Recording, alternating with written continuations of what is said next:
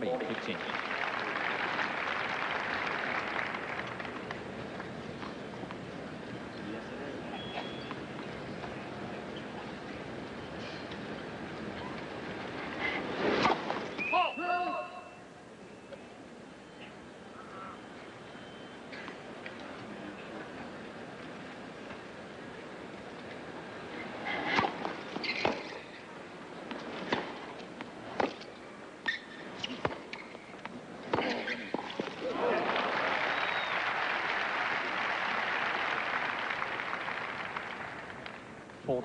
It's what happens will happen to either player when they come in on a poor approach shot.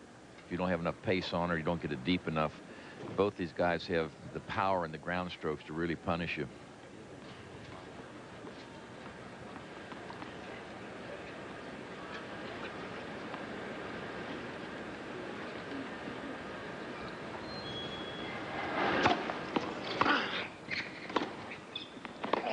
Again, Becker. 2-2.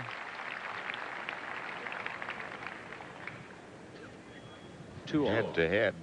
Last meeting was at Indian Wells, March of 1990. Not to take anything away from Andre Agassi, but Boris Becker had been going through a real tough time. He was breaking up with his longtime girlfriend at Indian Wells that week, and he was not in the greatest frame of mind. The best match I've ever seen these two play was last year, Davis Cup in Germany. Agassi up 2 sets and serving for it in the third. And Becker made one of the great, brilliant comebacks I've ever seen. Both players played tremendous tennis. 15 love. And I think that's Boris Becker's greatest strength coming into this match, that he has so many good mental souvenirs of coming back, fighting back from way down. And on the other side, Andre Agassi has had some real tough losses, having been up ahead.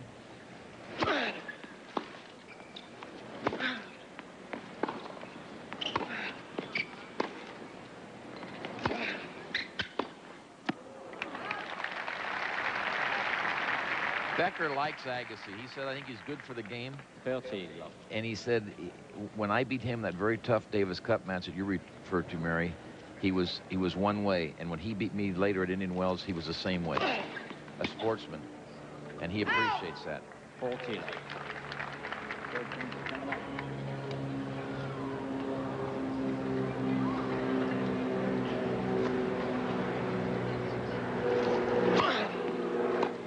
Game Agassi.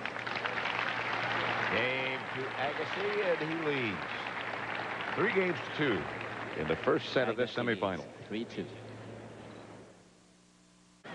These players have very different stances when they start their serve. You notice Boris Becker on the left of your screen has an open stance. His back foot is more towards the sideline to his chest. Agassi's back foot is back the other way. His is a closed stance, harder to pivot and get around, and I think that affects Agassi's serve. The Becker serve, the front part of the body is already out of the way, so he can really put the power into it.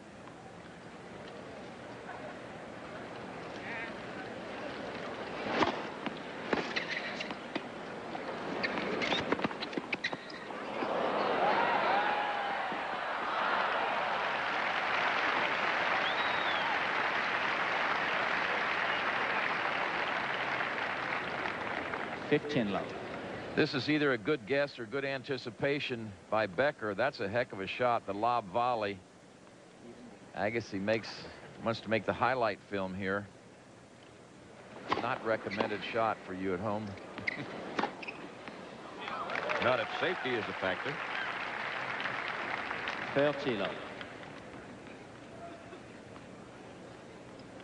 30 love.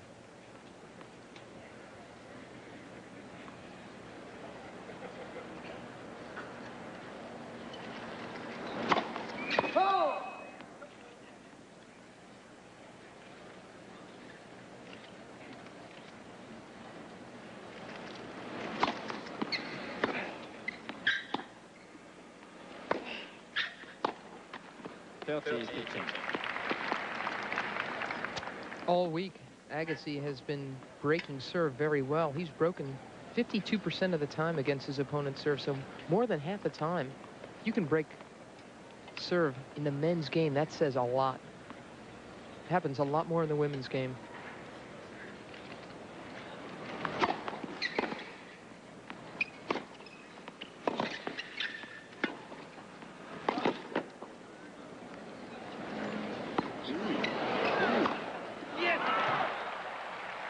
great defensive lob by Agassi. He hit that thing 40 or 50 feet up in the air. What he's trying to do is buy time. He has no chance to make a passing shot. Becker thinks it's going out. Whoops. And then he guns it way over the baseline. Becker did not set up as if he thought the ball was going to be good. He never did get ready, did he? No, but it was a wonderful lob by Agassi. Right in the corner.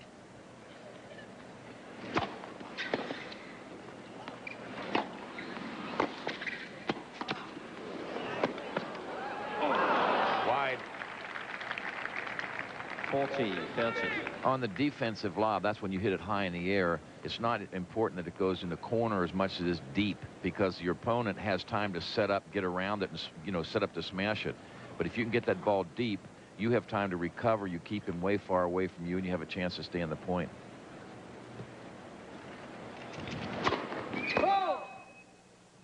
And on a windy day like this, you know, get it up high and don't try to aim too close to the sidelines either. Let the wind play around with it.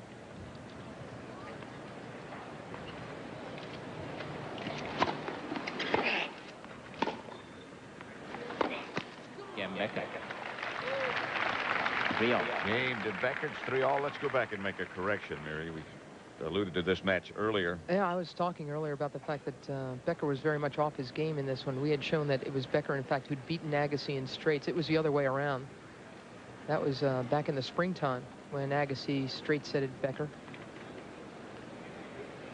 for the first time in 4 tries. In '88, Becker beat Agassi at Indian Wells. That was a different deal.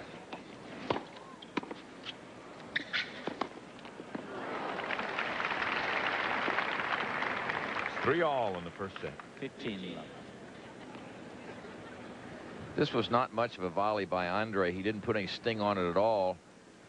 See, the head sort of fell back from his hand, and that gave Becker one more swing, and that's dangerous when you're playing the best people in the world. You get a high volley, normally you try to put it away where the guy can't get his racket on it.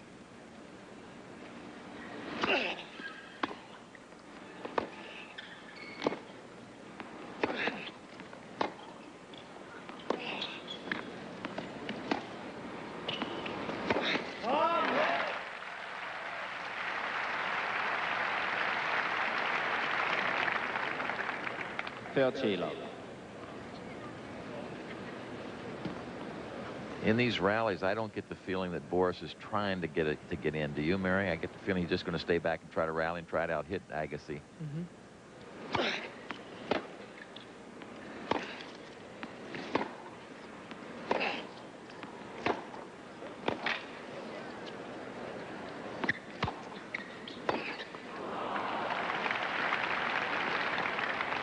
30. I've seen 3 out of 4 of the matches these two have played, and in fact, Becker never tries to serve and volley against Agassi. He always sits back and waits, looks for the windows in the point to attack. But when you're looking to get in, you normally play a little closer to the baseline. You don't get back 4, 5, 6 feet behind the baseline. 40, 15.